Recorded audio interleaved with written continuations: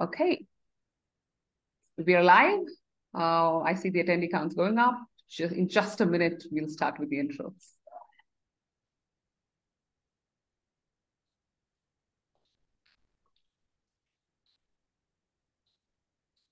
All right.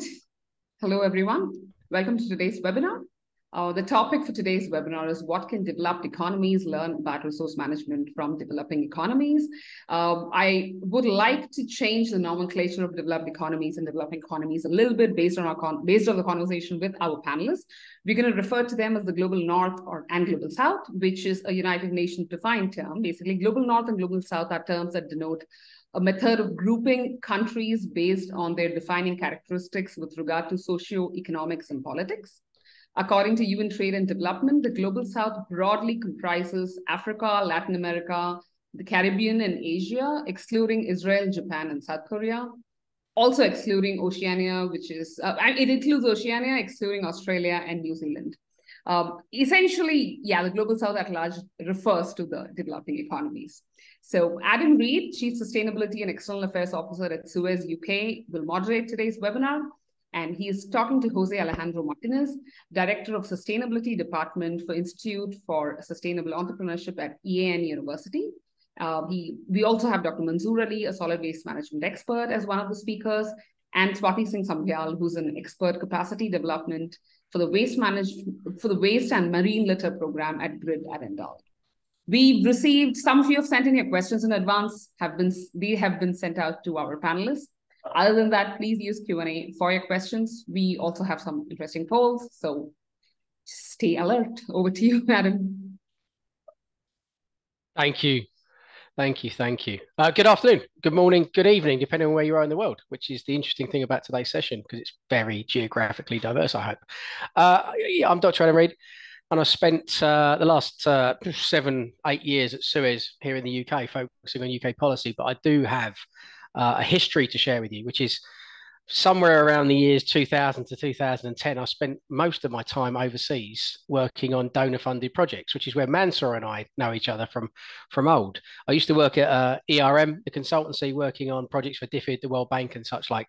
So I've always had an interest in what's going on in those geographies that perhaps UK policymakers, even the European Union policymakers, don't look at. Don't think about. They think about them in terms of donor funding and their development, but don't think about them in terms of sources of information or even best practice. So today's session is very much a reaction to that.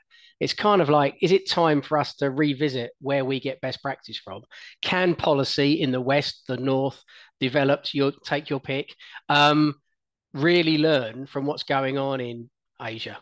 In Africa, in Latin America. And so we've got 3 fantastic speakers today to just give us a little bit of insight, to give us a little bit of what might be happening, but also to talk about why, in their opinion, the European Union, North America, the UK perhaps could really learn and build on some of the great work that's happening overseas right now. So that's it from me. I'm setting the scene. My job's to make sure all of your questions get asked. So don't be shy in getting them into this fantastic panel. And I'm going to invite each of the speakers to give maybe 4 or 5 minutes of their perspective, just to sow the seed, because I think the conversation is going to be really important. But I do want to ask a poll question first for the audience, because I'm really interested in sort of, I guess, where they are in terms of their appreciation of this topic. So Sweta, could you bounce us up a poll question, please? So the question is simple, audience, and you've only got a yes or no. Would you agree that the global North can learn from the global South on better resource management? It's a yes or a no. Don't opt out, vote away, and keep those introductions coming in as well, by the way. It's great to see the webinar chat. There's some fantastic locations already. Malawi and India, I'm loving it. This is a truly global group today. While we're waiting for the vote to come in, let's just say hello. Mansour, are you well? You weren't expecting that, were you? Yeah, I'm good. I'm good. Good.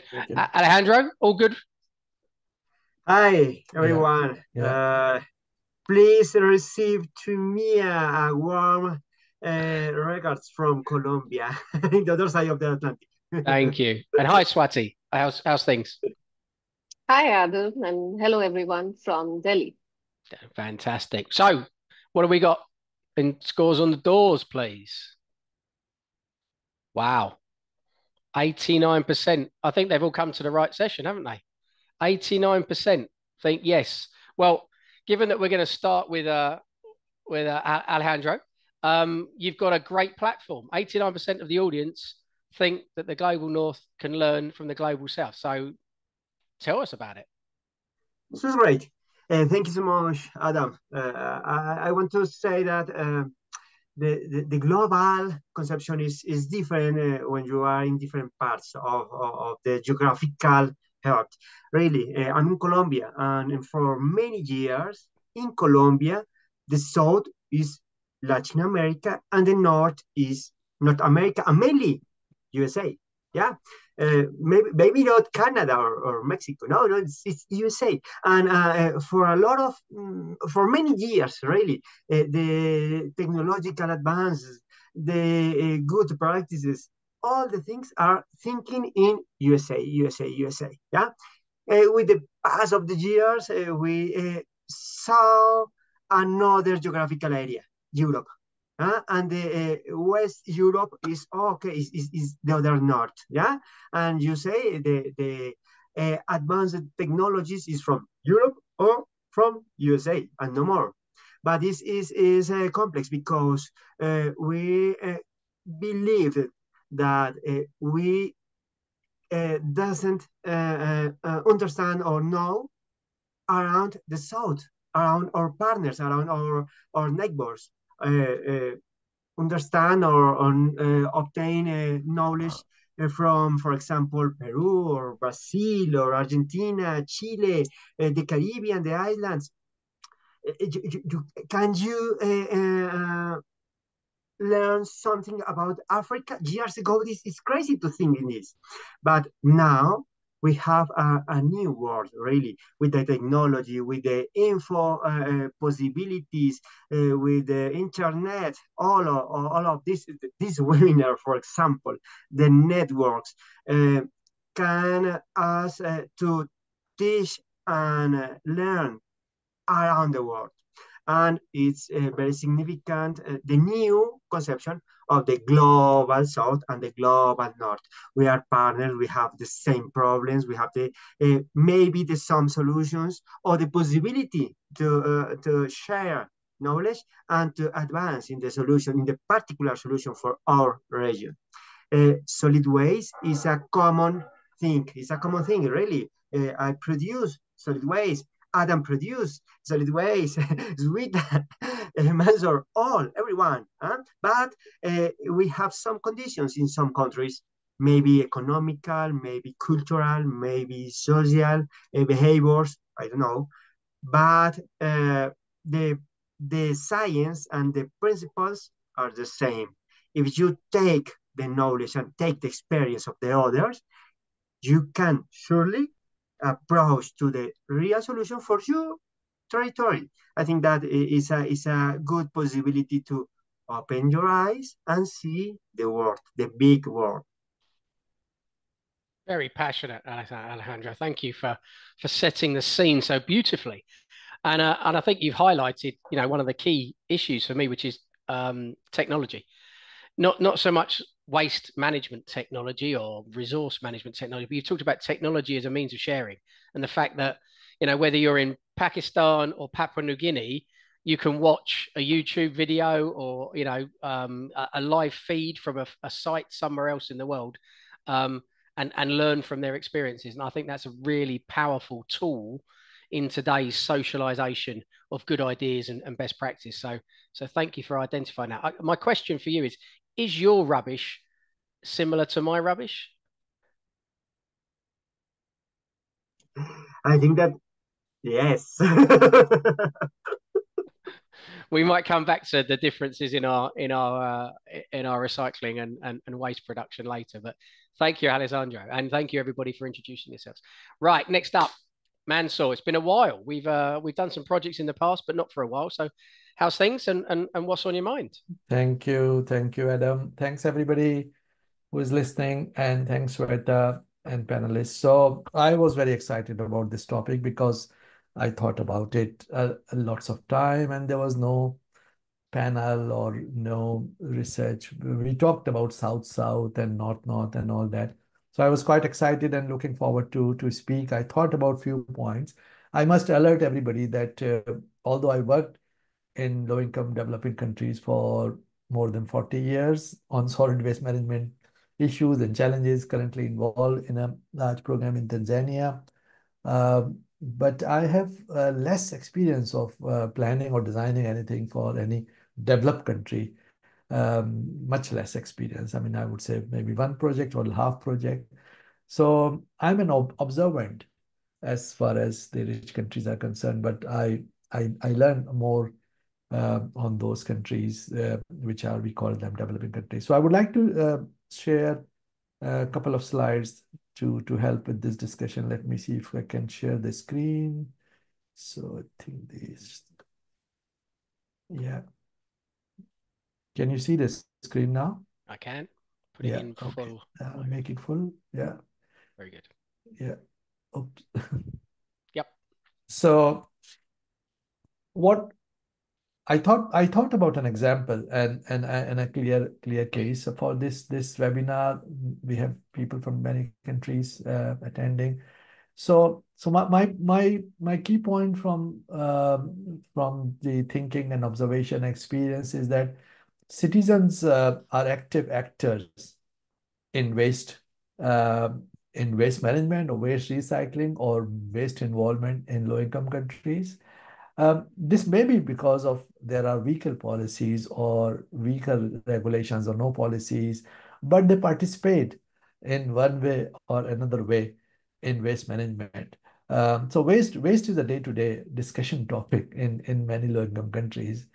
They separate waste. I remember my mother and my mother-in-law and my grandmother, they used to separate waste and they spend, good time to negotiate the rates when they are selling to the waste buyers in the street. So waste was important for them, and that money which they earned was important for them. Clean cities is often a political agenda. Any political party comes, first thing they do, they start cleanup campaigns. So we don't see that in developed countries, because in developed countries it is not, it's quite different. And my next slide is about that. Community groups organize waste services. There are often discussions in streets in low-income areas, slum areas, on what to charge, how to charge. This waste collector came, that waste collector did not come. So it is an important, and they burn the waste, they make complaint. So whether it's positive or negative or constructive or destructive, waste is a topic, and there is activity in waste management from citizen, by the citizen. So that's my first point in this slide. If you move to, I can go to the next slide. Actually, I'm asking you to move. So in the north, and I think we know, most of us know, I'm not saying it's a bad thing or good thing, but citizens are passive recipient of the service. So my waste collection was done this morning. This afternoon, I'm sitting in Loughborough, UK, and I didn't know what time they came, and I even don't know how they are paid and how they are financed. So active participation of citizens may not be needed. But when things change and we start talking about circular economy and recycling and waste reduction or behavior change, I thought a lot of time that we need to rethink about the data we collect, the way we analyze, the definitions we have. And we need to look at the bigger picture. And I think in this picture, I feel there's a very good opportunity for North to learn from the South. So just two examples to wrap up this discussion.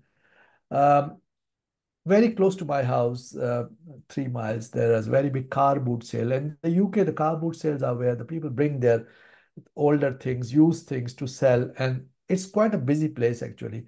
So there are at least 300 cars, and thousands of buyers come, maybe many from low income groups, but also some from middle and high income. But it's quite an active thing.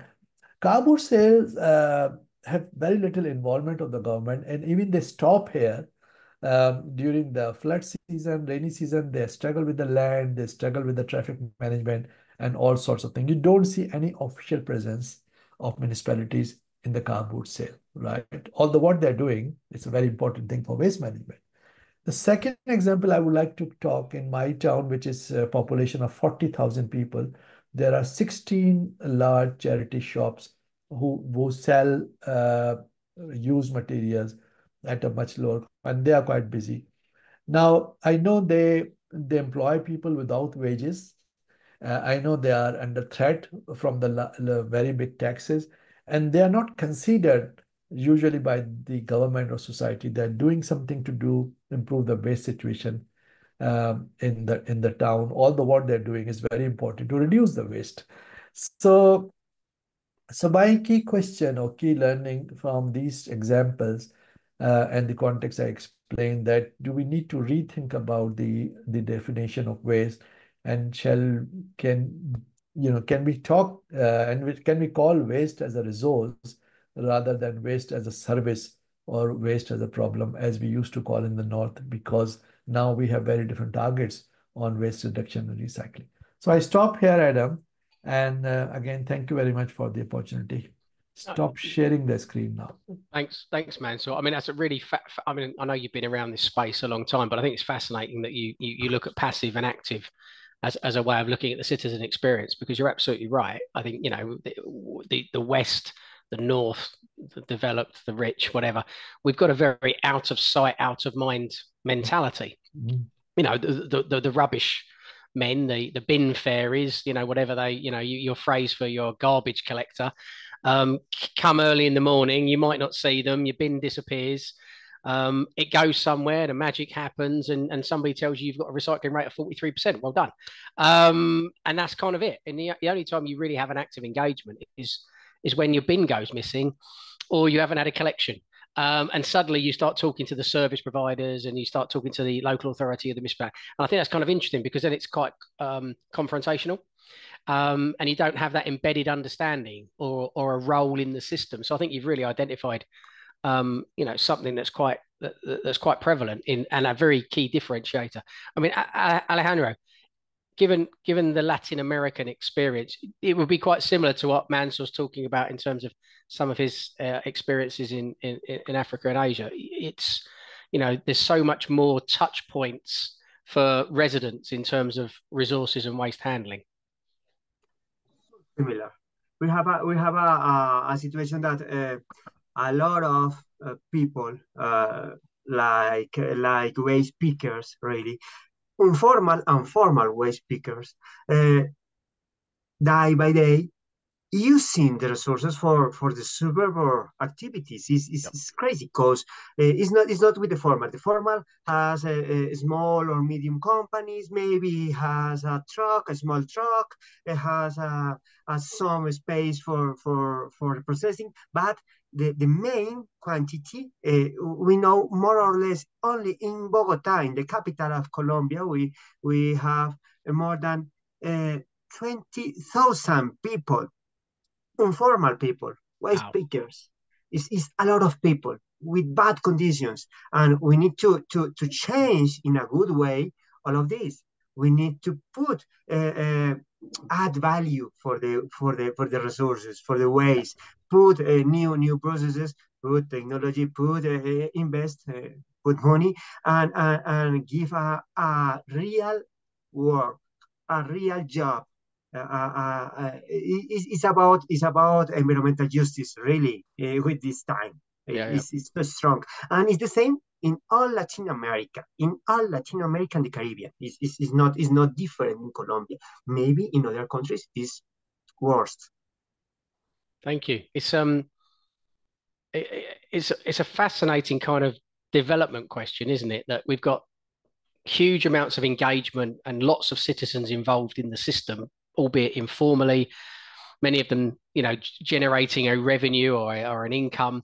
And yet when you try to formalize them, that's when the problems, we're gonna do what they do in the West or in the North, and we're gonna put them into systems, and we're gonna pay them, and we're gonna mechanize it, and everything just starts to become really difficult because either culturally it doesn't work, or we're imposing the wrong system. And I think that kind of a relationship in transition is probably the biggest hurdle that we've got in terms of taking your kind of scenario, Alejandro, or Mansour's, and making it feel a bit more like the West. I'm not necessarily sure that making it like the West or the North is necessarily the right answer either. I think sometimes just because we do it doesn't mean it's right. And we might come back to that question in a minute. But let's bring Swati in. Swati, how's in India and Southeast Asia? Is it similar or is it different?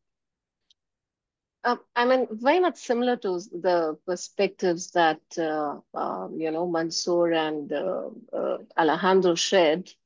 But maybe I have a few slides, Adam, to take you and our panelists and participants through, majorly about perspectives from South Asia. So, of course, Alejandro touched upon Latin America, and Mansoor widely talked about some of the issues in Africa, Asia. I'll deep dive further into South Asia.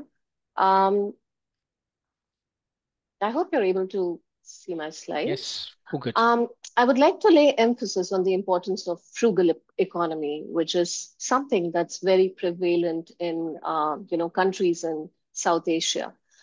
Being frugal is acknowledging and knowing the importance of wealth and resources to ensure that they are not wasted, and that I feel is the fundamental principle of resource management that's practiced in countries in the global South.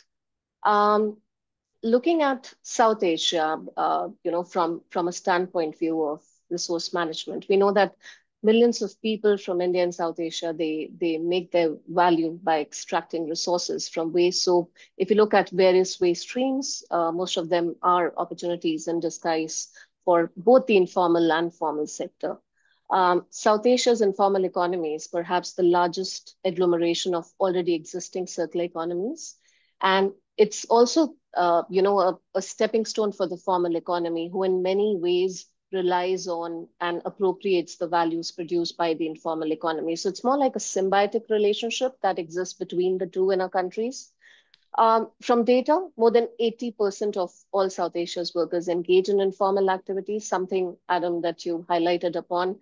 And for us, and for most of our economies in the global South, I think informal sector is the backbone of resource management.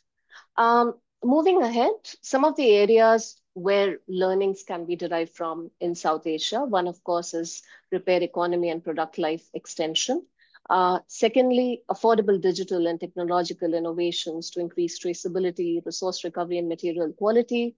Third, existence of a lot of inclusive business models and circular market innovations. And last but not the least, policy innovation, which a lot of its progress that we have seen in the past decade.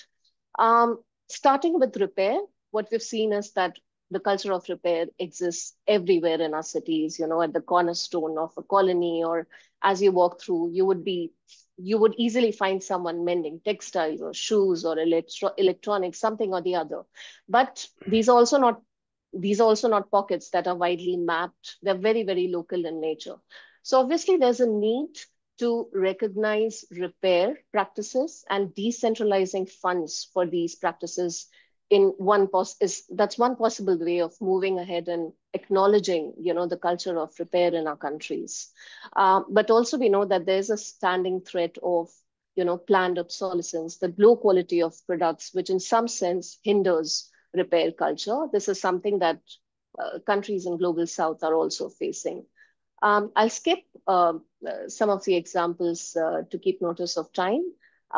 The second point on affordable digital and technological innovations, we have umpty of examples that are in practice in South Asia. I can give an example in India, where we have something called the India Plastics Pact, which is a consortia of 40 plus brands that have pledged together to work on circular economy for plastics packaging. And they've set targets for themselves all the way till 2030 to achieve. We have Kiabza, which is an innovative startup that looks into resale of branded pre-owned clothing in India. There's Banyan Nation, which is quite famous. It's a recycling startup which aims to recycle recovered plastic and ensures that it is of high quality so that it can be used into packaging products, reused back again. And we have a few FMCG takers from Banyan Nation.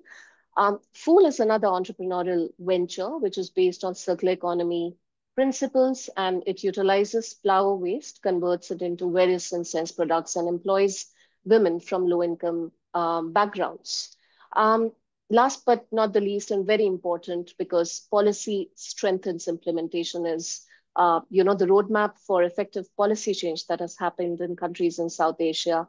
In the recent decade, we have seen that several South Asian countries, they've created policies not only to deal with waste in a manner that reduces incineration and landfilling, but also progressive policies that are looking into zero waste management, incentivizing segregation, and circular economy and innovation. If you look at India, we have mainstreamed our waste management rules for various streams and have also laid emphasis on zero waste practices, garbage-free and legacy waste-free cities. We've also seen similar parallel efforts that have been undertaken in Pakistan, Nepal, Bhutan, and Sri Lanka.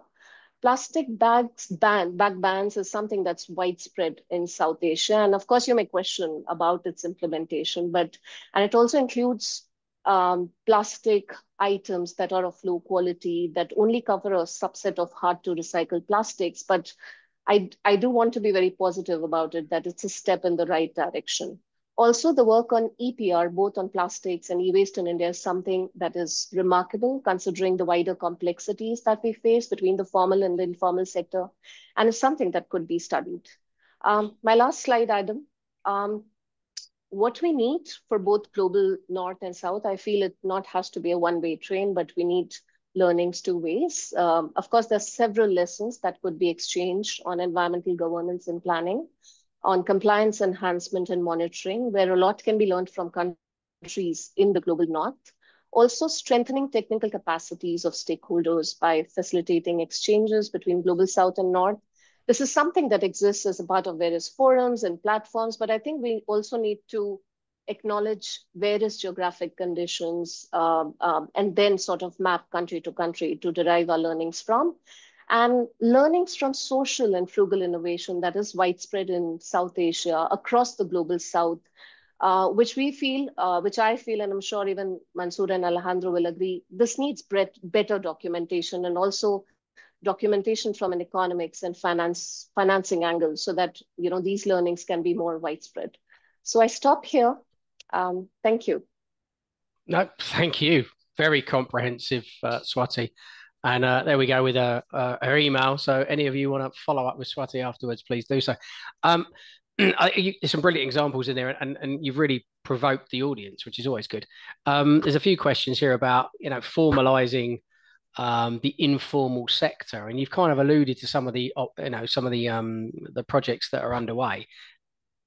Is a question for all three of you. Are there really good examples? Can you point to me to a city or to an organization where you go, they really got informal coming into the system and creating, I guess, a hybrid approach where we've not over formalized them and ultimately, that's failed, but we've got it to work? I mean, start with you, Swati. Is there another example, or is there one from your sheet there that you want to really focus on? Sure. I can give examples of cities, perhaps. We do have many examples in India where resource management is led by informal sectors. There's a city called Ambikapur in Chhattisgarh where there's a cooperative of 440 women that manages waste of a population of roughly about 2 lakhs, 0.2 million, collects it on a daily basis, source segregated, then it's brought to primary centers, secondary centers. The city also claims to be a zero landfill city. I've visited here, and I think the resource management practices are commendable. I mean, we talk about 2-way segregation, 4-way segregation, 10-way segregation. They segregate into 156 different categories. So it's mind-boggling of seeing this happening on the ground, and it's the informal workforce that leads it. I think from experience and from these examples, another city where we have this very famous Swachh model that's run in Pune, I think whenever the authority and empowerment is given to informal sector, those models really work well. So I think we really need to define what we mean by integrating informal sector. wherever they are empowered, wherever there are benefits in terms of livelihood, social security, maybe a pension scheme, maybe a health insurance, those models work perfectly well. But if you mean integrating them as just hurdling all of them into an MRF facility, they're like daily wagers and then they come and go. They are migrants at the end of the day, and there is no benefit or incentive from them after a particular time span. So I think we really need to define integration. This is something that I often ask myself, when we mean integration of informal sector, what do we really mean by it? Because there's so many examples, many that have failed and a few that have worked. So I think it's very important to derive learnings. And as I mentioned, often when we look at case studies, we miss the economics of it, what worked, the financial mechanisms, I think, which really need to come in the front. Most often it's not shared. Like even I spoke of just examples, not the financials. So I think it's very important to look into integration in a holistic manner wherever that exists. Those are our case studies, I'm sure, across the global south. And where it's not, I mean, those models, of course, falter. Yeah. Thank you. There's great chat, by the way, those of you that aren't watching it, a reference to a tier fund project with South African and Chilean examples of associations and integration. Alejandro, is there any particular case study you want to highlight? Well, in 2016, years ago, 8 years ago, we had a new policy around the waste management in Colombia, and the policy said, okay, we need the transition from the linear economy to the circular economy in the solid waste management. Okay, that's good, but we have strong things because we have a lot of people that don't have the money to invest in their use or reuse or technological process for their waste. We have money for landfills. It's a real world, and we have to work in this way for the safety of the communities. This is a first problem. The second problem is that the social problem, really. All the waste speakers is in a long way for the recognition of their rights as workers of the waste. It's a law force. It's with youths, with laws, with liars. And after this fight, the laws say, okay, please, the waste pickers have rights with the waste. Please, in the systems, in the municipalities, work together. But it's not easy to say work together. It's around how is the logistic for work together. What is the timing for the recollection of the waste, the recyclable part. Is a lot of operational things that the people have to say, okay, well, come on, work together. In small parts of the cities, the main cities like Medellin or Bogota, or in small cities very close to the capital like Cota or another, the mayor say, okay, come here in the table, work together. Please talk. What do you need? What do you need? Please, come on.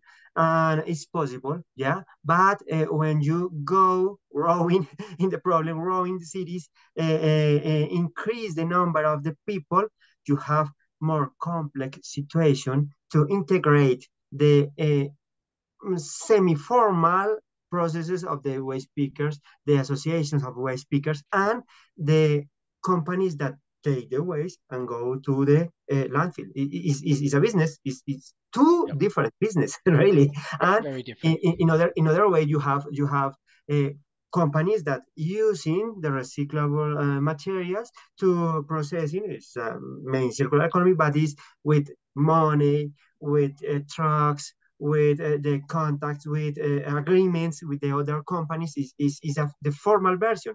But what about the inclusion of the people? It's so difficult because my company is formal and you are a waste picker. I don't want to work together because you are different. Well, it's not only laws. is not only economic and financial things. It's a Yep. social, cultural, and behavior things that we have to work together. Now, in 2024, we are working in the new law for the new policy of the waste management in Colombia. And we are talking about resources and circular economy. But the big question is, okay, integrate the systems, really. Think in resources and not in waste. I think that this is the moment to know the other experience, to know experience that Pune or that other cities, and to integrate maybe pilot projects. I think that the solution is step by step, and take the experience and use it for the construction of the solution. Thank you. Lots of good stuff going on. Mansour, let's switch a question to you. You talked a bit about reuse and repair. You talked about it being sort of embedded in, the culture that you grew up in with your mum. It seems to be prevalent across the global south. You've all talked about sort of reuse and repair activities and the informal circular economy happening just by nature. So the question that a few people are asking me to ask you is, how can we implement that in the north? How do we weave it into social fabric? Because it's the norm in your geographies. It was the norm in my geography in about 1940. And the last 70 years has been about making it not the norm. It's been about consuming. It's been about single use. And then it was about recycling. But the whole idea of reuse and repair kind of not only became unfashionable, it also became uneconomic. And I just wonder, how do you embed some huge cultural shift to the past that actually is the future? Because I'm fully convinced about the role of reuse and repair in the future of our, of a economy, not just a circular one, just the economy. So what do you think, Mansour? As somebody that, got brought up that way, how do we make that more interesting, more accessible, more normal for the North? Thanks, Adam. Yeah, no, this is important. So one simple way is the promotion and acceptance of the reuse. So within my area, which I'm quoting again and again, apologies, the local authorities have tried to set up within that system the reuse uh, shop where you can pick up things and leave your things. For example, use bicycle, right? Mhm. Now, I tried to buy and give things on at least few times, and I found that nobody's there because the most of the staff there is interested in filling the bins, monitoring the vehicles, and Sure. they do. So although they have this commitment of this percentage of reuse and recycling, there's lack of ownership and there is lack of sincerity in the north that we do that. I remember 20 years ago, I took a student's visit to a recycling center here, the transfer stations and all that. And they made a very good observation that why all this good material is not picked up and reused. So that is one thing. And I think the second thing is the the poor people in many low-income countries are productive, right? Yeah. So we have this issue, a serious issue that the definition of the low-income, poor, or unemployment are very different in the north. So we declare them easily that they depend on the government, and whatever skills and curiosity or anything left there, we kill it or we don't accept it properly. So I think those things are really important that we open that space of youth. I mean, we love to call these, we love this word startups, but actually if people are self-employed or individuals and all that. So as I gave, I'm giving all my personal examples, but my son is Okay. hard of hearing and he was struggling to find a job. So he is profoundly deaf. And very simply, he worked in a charity shop for 12 months and he was not paid any wages, but he got the experience to get the job. Yeah. So very simple thing that this acceptance that can this be a training center, then can this be apprenticeship area, can they have some honorarium? I think what Alexander and Savati are saying uh, the common sense, sometimes the basic management, and some of those things are missing. And that is why recently I'm quite vocally talking about that we should not flow too much in this direction of trade unions, of waste pickers, and so they are very important in certain contexts, for example, Latin America. But in some countries, they are meaningless. And what Professor Joe Beal from LSE, she was my mentor for many years. She said that, look, we need to really use the common sense. Basic management and common sense is what's required. There is no need to go for all these big dreams, which may not deliver anything. So I stop here, and thanks for the question. No, not at all. Thanks for the insight. I've got a question for all three of you. We're going to start with Swati. So it's a question that's been bouncing around. A few people sort of mulling this one. Cultural practices in the South or developing economies contributing to effective resource management. I guess reuse and repair are a good example, but I'm sure there's others. So these cultural practices, how can we in the North respect them and integrate them? Because that's the ultimate transition for me, is if there's stuff happening in the South, and the question about reuse and repair is just one example, but if we can learn from that to me is an absolute game changer. So what's your thoughts on that, Swati? Yeah, I can just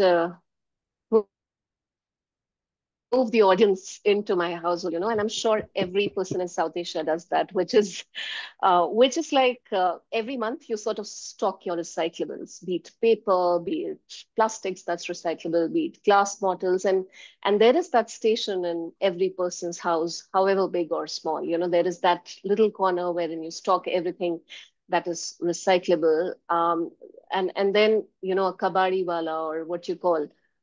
It's basically the first person in the plastic waste value chain that collects waste from your doorstep, a house's doorstep.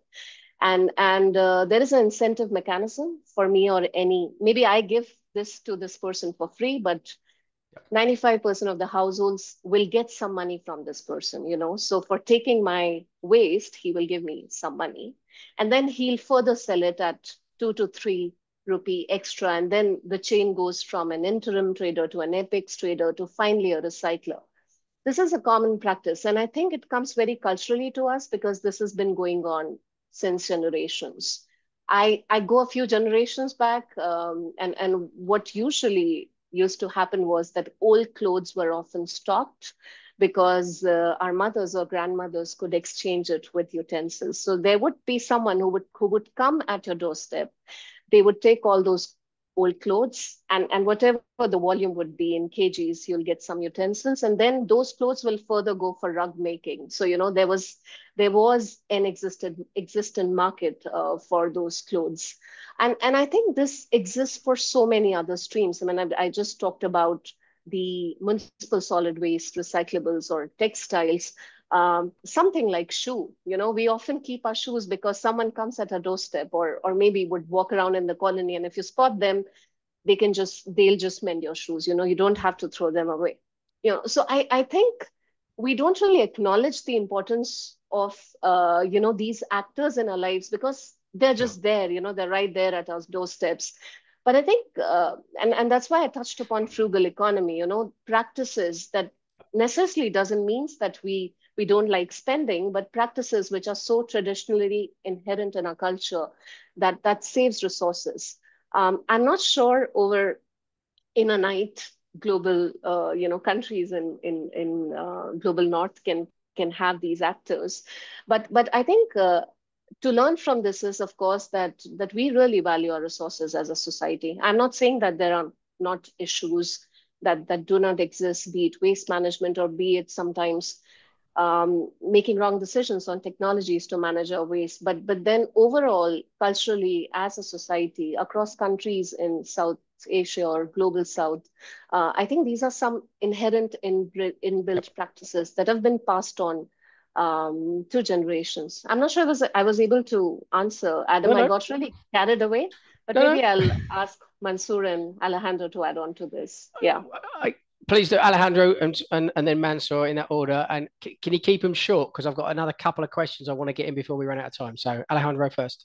Well, very short. I think that when we talk about the save the planet is algo ethereal, unmaterial, yeah. But several cultures recognize the rights of the Earth Mother, the Mother Earth, the Pachamama Of in course, Bolivia of or course. in some parts of Peru, of Colombia. I have that this is maybe the main topic. It's not about the alienation with the idea, the behavior of the global north without this spiritual conception of our environment. I think that if we take some parts of these ancient behaviors, the indigenous behavior, I think that they have a very good way to do the things in good way. When you talk about resources, is more natural than when you talk about waste. Waste is not natural. Yeah, if you think in these cultural ideas, I think that is a good approach to the correct way to understand our interaction with the media, with the environment.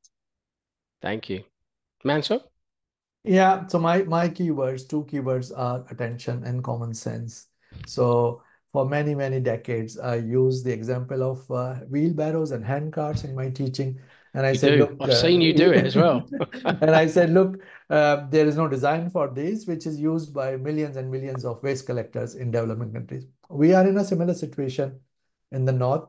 If you go around and look at the separation bins in many places, many big outlets, many brands and all that, how many of them are doing what they are intended to do? So just two keywords, attention and common sense. Thanks. Thank you. Sweater, can we get the second poll question up? Audience, um, we're going to ask you to vote on a very specific question because I want to spend the last 5 minutes sort of thinking about this. But so coming back to what can the North learn from the South, and you know we've also talked about what can the South learn from the North in this conversation already. But can you pick the one that you think? Well, you can pick more than one, but don't go picking them all because then we don't actually get any insight whatsoever. But which areas do you think the North can learn most from the South? Is it good use of those fewer or or financial resources? Is it the informal sector piece that we've talked a lot about? Is it simpler technologies? It's been alluded to a little bit.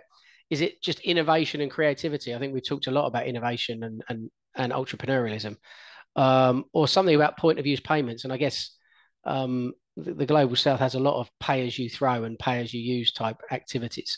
So something to think about. If you can get your votes in while we carry on talking, that will be fantastic. Another question for the audience though.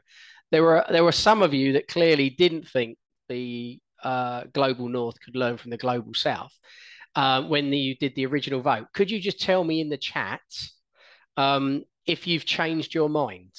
So have we gone from 89% to 75% because some of you have decided that the North can't now learn, or have some of you gone, actually, I didn't think we could, but they could?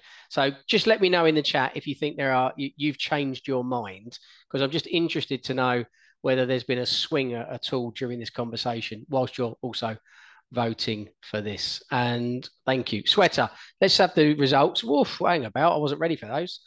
You're far too efficient.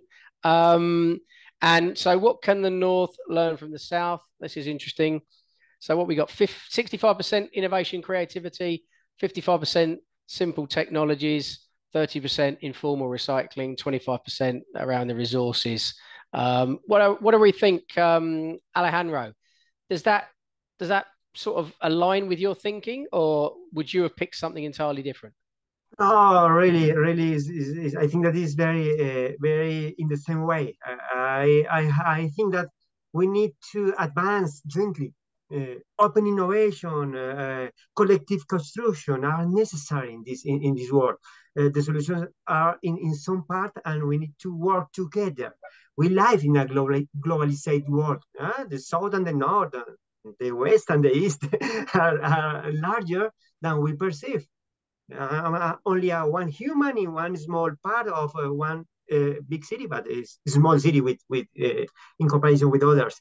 And there are many possibilities to develop to go to the sustainable development, really. Other regions face the same problems and needs as Colombia in the South global. By why not observe their solutions and adapt them? Some situation in the North Global was similar in some period of the history. Okay, go ahead, using the experience. I think that we have a lot of possibilities to create bridge of knowledge, of work between South-South and South-North. Yep, very good. Swati, what about you? Did that tally with your thinking, or is there a particular topic on there that you think we Well, should be pushing? I'm sorry. I mean, I'm a bit diplomatic here that I think both have to learn from each other, both Global South and Global North. While I agree, for Global North, what's to pick up on is on affordable resource management systems, conscious consumerism, and minimalism and frugal systems, I think, which Global South really has an expertise on, and high time that these case studies are documented along with their cost benefit analysis. I feel that's really important. But also, there's a lot that can be learned from Global North in terms of continuous emission monitoring systems, having more robust, monitoring and enforcement mechanisms in place, having effective planning or more effective implementation plans in place. So I think it's more like a two-way street, and we both have to learn from each other in these catastrophic times. Yeah. You're doing a very good job of replacing me, Swati, and doing the summary. So thank you for making my life easy. And the audience agree with you, because there's lots of commentary about it's a two-way street. We learn from each other. It's all about best practice. It's all about understanding the circumstances and translating that. So I think you're absolutely spot on. Mansour, just your thoughts on sort of the commentary around what the North could learn from the South. Was there anything on there that really stood out for you? Adam, everything very well covered by Swati. So I maybe perhaps we use this time, but I also do some work on learning side, and I know learning in any way within organization, within country, between countries, historical learning is quite a challenging process overall. So we will talk about it in a separate webinar. You're setting us up for a revisit. What can the South learn from the North? Discuss. Listen, really interesting. Thank you very much, audience. You've been great. Thank you for your commentary and for your answers on some of these questions. I think there's some great points in the chat for those of you that have not been monitoring it. I love the fact that deposit return systems work equally well in the Sudan and Germany.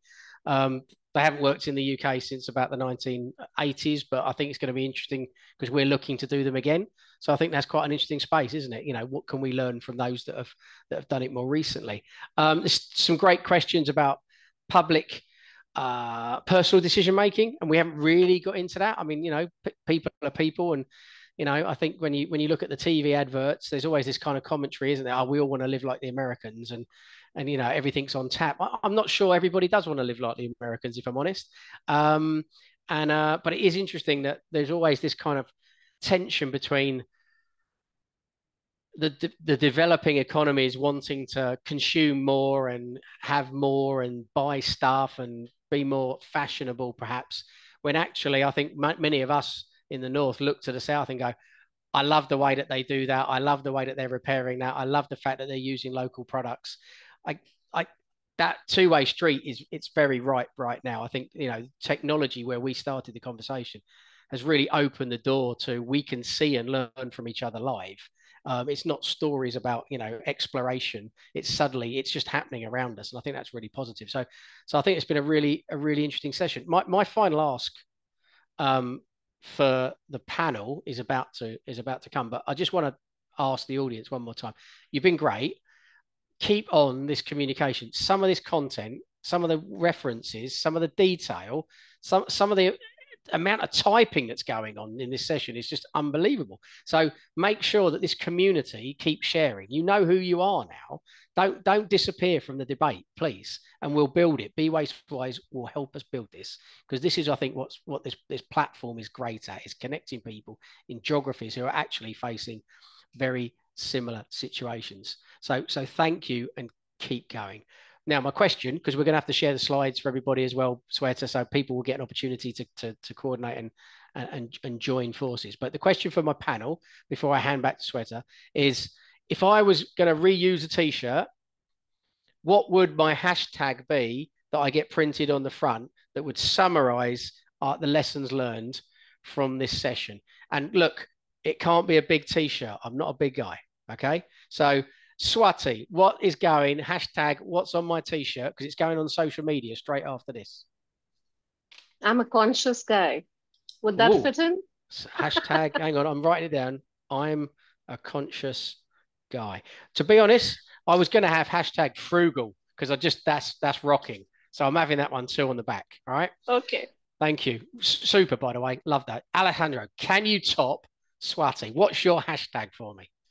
Jesus Christ. Hashtag Jesus Christ. No, Jesus Christ is the mine. Is my word. It's the mine. I think that work together. Work together. Work together.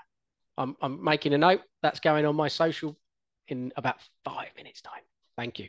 Come on in, Mansour. Can you top these two? I think they've been very good. They've set the bar high. What's my hashtag takeaway message? I would say value your waste. So that may be a bit long, or smart waste, something like that will do. So I think that could be interesting.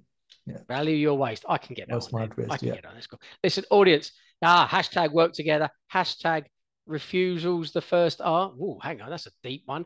Hashtag minimalist.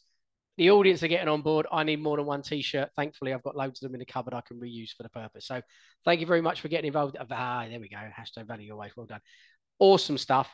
It's been my pleasure. I love sharing these things. I learn plenty. It's been great revisiting the international dimension because it's been a while since I did some of this. So it's been great to hear that there's some really good stuff going on and we can continue to learn from one another. So thank you very much for letting me enjoy myself. Sweta, thank you. Thank you, Adam. Thank you, Mansour, Swati, and Alejandro. It's been a great session. And thanks for your hashtags. Mansour, I really thought your hashtag would be hashtag common sense because I think you're repeating that quite a few times. Yes. So yeah, good evening, good afternoon, audience, and to our speakers. This will go up on our YouTube channel in 2 weeks' time. All right. Bye-bye. Take care. Have a good day. Thank you. Bye-bye. Bye. Bye. Bye. Bye. Bye.